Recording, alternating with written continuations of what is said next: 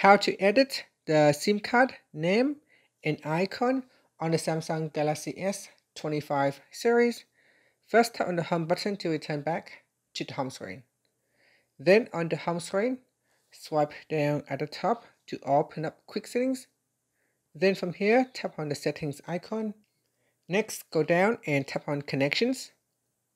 Then in here, go down and tap on SIM manager.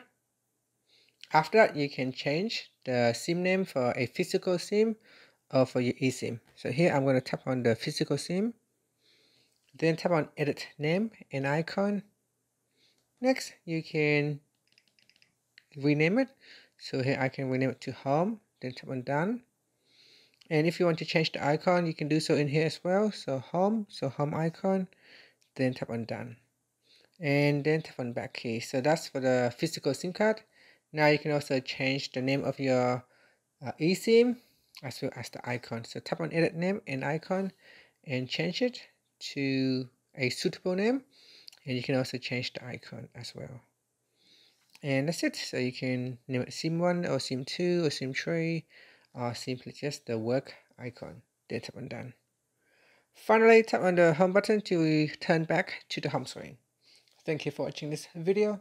Please like and subscribe to my channel for more videos.